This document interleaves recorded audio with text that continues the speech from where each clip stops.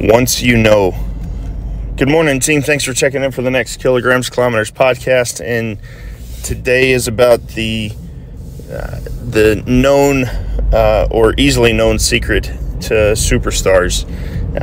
A lot of folks see top athletes or successful individuals who maybe break away, go into a new circle, a new discipline, maybe even a new sport, and find success. And you think, man, like that, people like that are so unique that they can be successful or be talented at different things.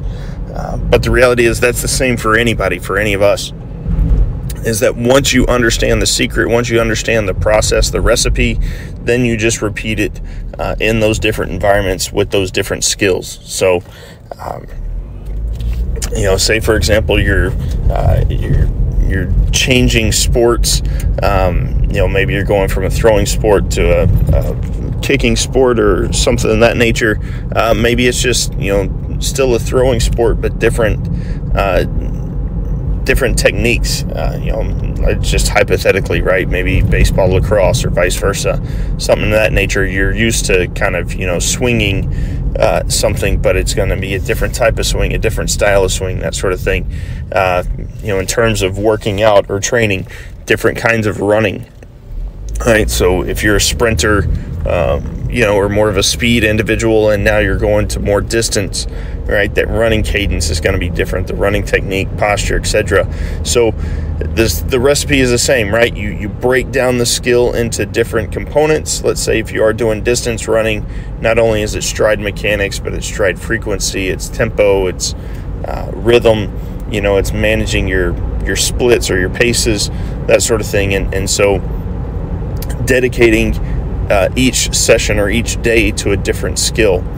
All right, so maybe one day is just your tempo, you're focused on your pace. The next day you're focused on your stride, stride frequency, so you're just trying to keep a tempo. And then another day you're really focused on the capacity, on the endurance, and just let's get in as many miles as we can. So that's the secret, right? Again, this week we're talking about that transition with sporting or fitness ventures.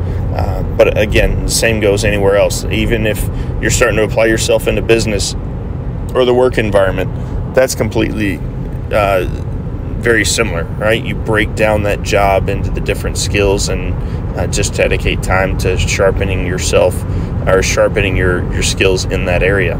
So, not to get too philosophical, but if you are looking for a change like that, or if you're in that process and you're curious about how to break it down so you can be more focused, hit us up, let us know, send us a DM, a direct message at Universal Sports Strength on social media.